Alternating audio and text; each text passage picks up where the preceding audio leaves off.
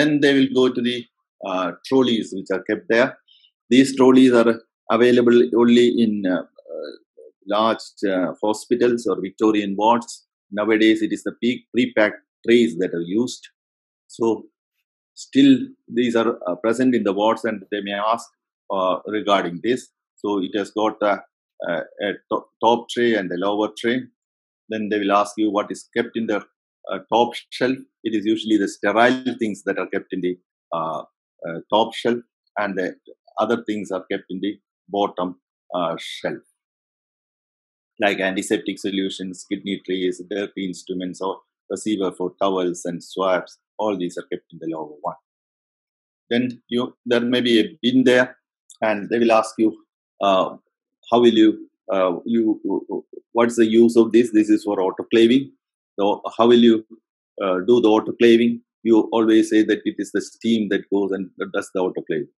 The next question will be, how does the steam enter into this bin? Because unless you have seen it in the ward, you will not be able to answer.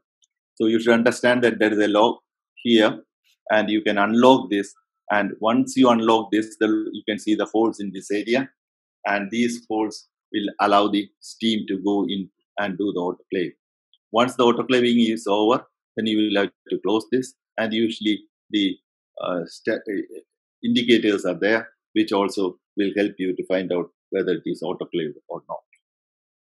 And what is this instrument which was previously present in all the wards, and it is even now present in many of the wards? This is what is called as a Cheadle's forceps.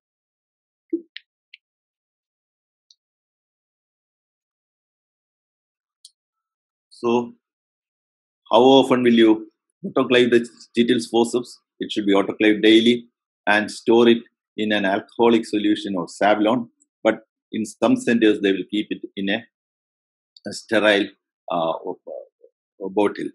And the bottle, you should understand, should not be it should be a wide mouth bottle. Otherwise, when you take it out, it will touch the side of the bottle.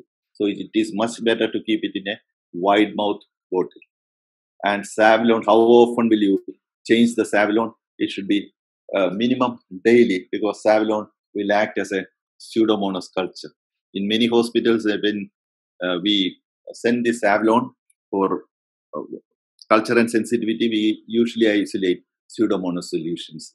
So that is why this Cheadle's forceps is now considered as surgeon's worst enemy, because it is not used in many of the hospitals nowadays.